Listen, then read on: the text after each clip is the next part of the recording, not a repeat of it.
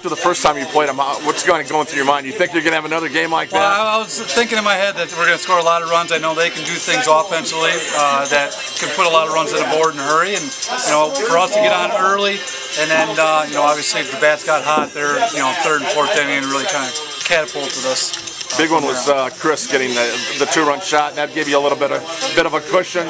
And I guess for him, he struggled a little bit early with a bat. For him to come out as your seven-hitter today and get 2 home runs. Well, and it's huge for him because I think morale-wise, our team feeds off our seniors, and when our seniors are struggling, they kind of are fearful or concerned with what they and how they fit in.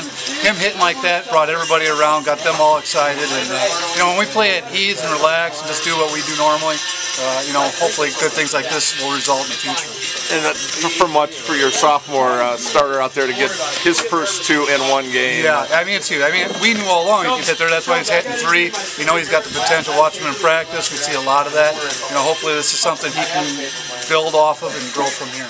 Now, as much as their pitchers struggled with the walks today, Plumbing I thought did very well. It looked very relaxed out there, very fluid. He's been through now. This is about 1.5 years now he's been on varsity, so he's really starting to feel comfortable out there. He's got good velocity and control of all his pitches, and in games like this when you face good hitting teams, guys like that on the mound are key, and he really controlled the tempo for our defense.